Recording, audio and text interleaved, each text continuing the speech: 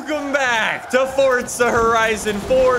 It is another week in the mediocre United Kingdom, and today we've got a brand new car for us to go and unlock. For going in and completing 50% of the spring season, you can unlock a legendary Australian car, the Holden HSV GTS-R from 1996. Before we get into that, there are two things we need to talk about. One, in case you missed it, I made this big long video talking about Forza Horizon 4 bans and how they are in just recently.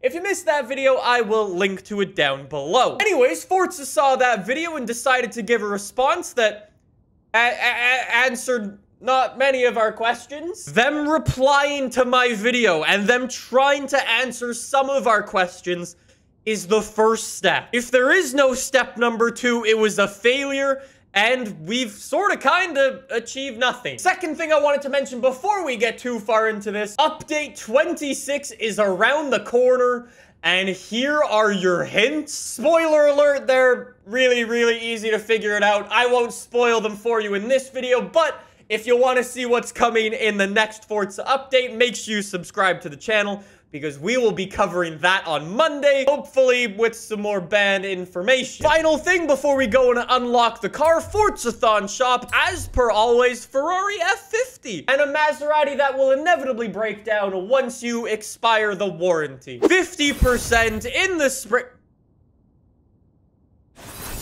Hey, you got me worried there, game. I'll be honest. There we go. Holden HSV GTS-R is officially ours. How did I get two cars? What happened? Why did the game give me the Lamborghini Diablo GTR for 50% in the entire festival playlist?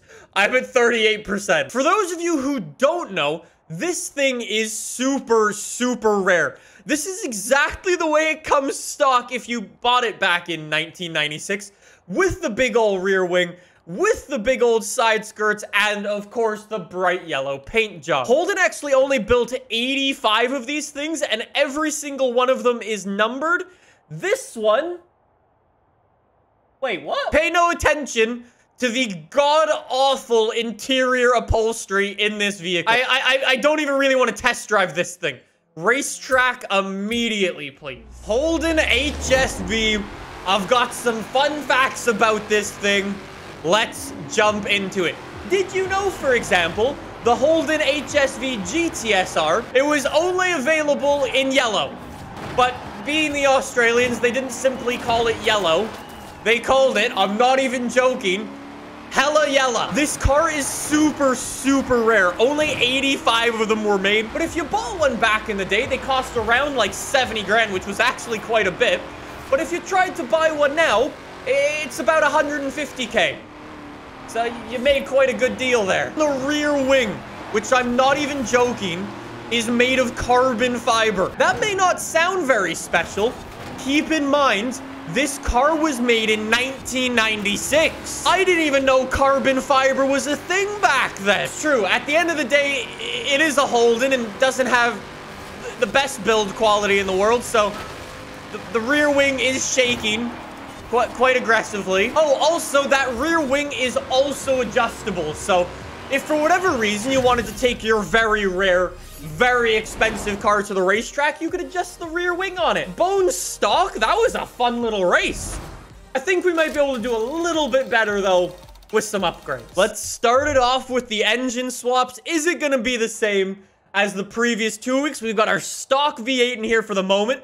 We can toss in the 6.2 liter V8 or an 8.4 liter V10. I know we've been there before. 6.2 liter V8, we go. Probably for the moment, like a rear wheel drive A-class race car, I think would be a good spot for this thing. So we'll aim for that and see what we can do. We've just tossed on twin turbos. You can also toss on, oh my god, a Forza rear wing or no rear wing at all. Why do you give me this super cool rear wing, which I can physically see is adjustable, and then you tell me in the bottom, non-adjustable? We're definitely gonna need some grip in this thing. Let's go up to sport tires. probably should be okay. You already know. Engine spacers. Let's see what we got. How aggressive?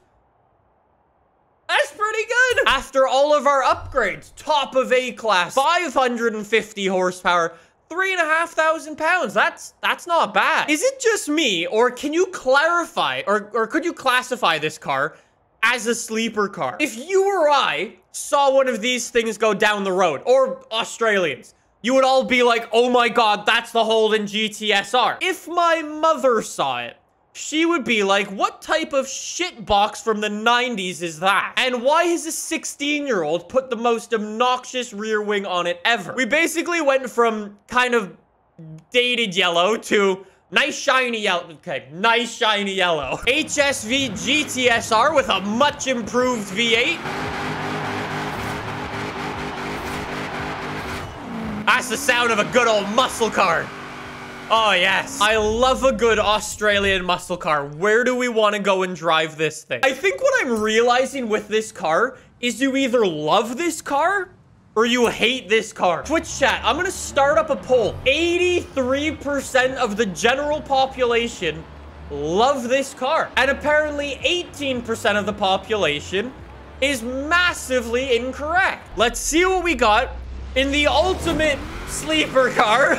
We'll see what happens, and we'll see if I've built anywhere near a good race car in this game. I do have to watch out. It is post-rain conditions, so the ground's going to be a little bit slippery for me in my Australian muscle car that's rear-wheel drive and has a lot of horsepower. It is a little disconcerting when it does look like your rear wing is gonna fall off at any point in time. It doesn't exactly inspire confidence. Look how good the Australians are. Maybe as it turns out, I actually built a good car for the first time in my life. Keep it up, Aussie muscle. We're not there yet. Up into P3. Draft off the Mustang. There's some VTEC up into P2. Kit from Knight Rider. See ya. See ya. See ya. Can you stop? Put... Later. This thing's even better than I thought it would be. That thing's dope. Easy P1 on the hardest difficulty in the game. And a car with very few upgrades. This car has the Zenvo wing before Zenvo. All right, if the rear wing doesn't come off now, then Holden has some magic powers. 100 miles an hour off the side of a mountain. If this doesn't come off,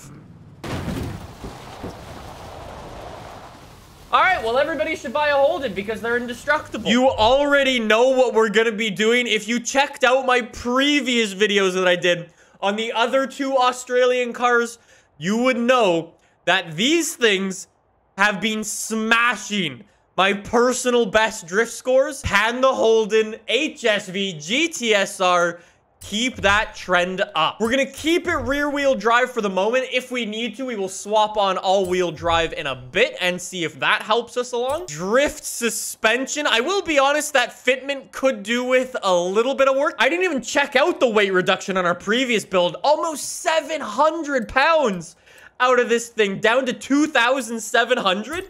Maybe this is my new best drift car. We're middle of S1 class, almost 1,000 horsepower, 2,600 pounds. I think this thing is gonna be pretty good. This is definitely sleeper territory now. It's definitely seen better days. I can't tell if I'm playing Forza Horizon 4 or Car Mechanic Simulator. Street trash carved into the hood. 127,000 is my personal best. I love Australian cars. I feel like you don't get cars with this much emotion anywhere else. Like, this is so cool. So cool. I love it without the rear wing as well. It's full on, like, beater status. It speaks to me. I don't know why. Look at the skills, by the way. Even 100,000. That's pretty good. Maybe we go for the good old classic S-Benz, 123,000. That's a pretty good first attempt with no practice whatsoever. Can we make it 2 for 2 in the Aussie boy? Come on, really push it. Rear wheel drive all the way to the limit. Gotta use the handbrake through here. Don't really have the horsepower / speed. that out. If we could not mess this one up, that would be great. Through the corner, try to maximize the points. Run a bit of a wide line there, up to third gear. Snap it back, go wide line again. Maximize the points as much as possible. You'll love to see it. There we go, 70, 80,000. Closed in on 100K there. What do we think will happen, though, if I head over to the tuning setup? 10 block Sean is on the case. Godlike drifting. Let's give it a go. I guess we'll bring it down here. We've run this drift zone a lot recently. We've been getting a lot better at it. 129,000. With 10 block Sean's cars, you keep them in first gear. Everywhere you go. Okay, probably shouldn't be driving in the ditch. But I think you can see the potential here for a crazy score. This car, mind-blowing performance. 105,000 points. And I missed like an entire corner. Here we go. In. More angle, please. More angle. Yes. That's what I'm talking about. That is huge. Oh, I really got to run that outside line a little more. Come on. We're pretty close. We're pretty close. No! No! We were so close. Last attempt, buddy. This is all I've got. Push it to the limit. All the way out. All the way. We need all the speed.